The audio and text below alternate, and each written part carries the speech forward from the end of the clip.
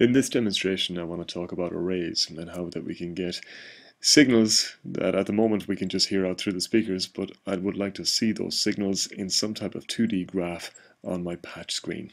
I can do that using arrays. At the moment, I've just got an oscillator, a DAC object, a number box, and a V slider attached to one another. And so the net effect of that is that I've got a slider that emits a sound between 200 and 600 hertz, which is the range of the slider. I'm just going to switch off the sound there again. And what I want to do is I want to create an array. I want to chart that sound, that sine wave, coming out of that oscillator object. I want to chart it in on a 2D graph on my patch. So the first thing I need to do is create an array. Now an array is a special type of object in all programming languages, and what it generally means is I can store lots of data in one particular place. If I go to the put menu, and right down the bottom of the put menu is the array option. So I'll click on array, and that results in a dialog box. So I've got a lot of different options here I can do. One is the name. At the moment I'm just going to use the default name that pure data is given to me, which is array1, but I can choose any name that suits me.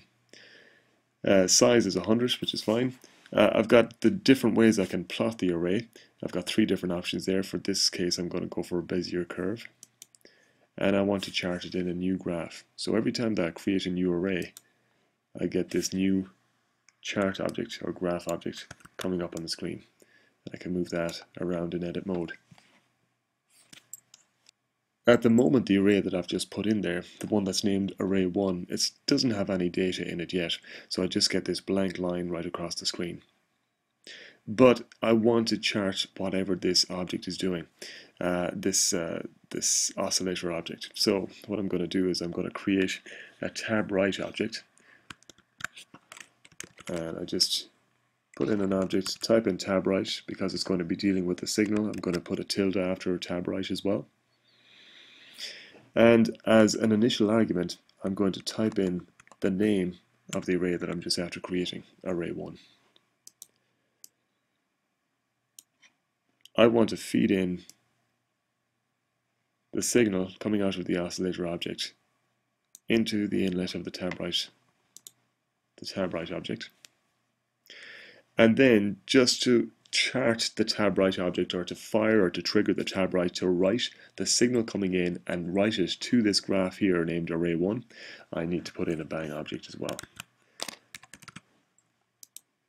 And I'll just connect that into the inlet of tabwrite. Now if I switch on my sound and I get an appropriate signal, at any stage I can just click on the bang and it should write it to array1, and it does. And so if I increase my frequency, I should see more waves. And if I bring down my frequency, I should see a much longer wavelength. Now we'll see in different demonstrations later on that we can change the size of this array1 to graph more and more of my wave if that's what I want. But for the moment, that's just an introduction into how to write to these arrays.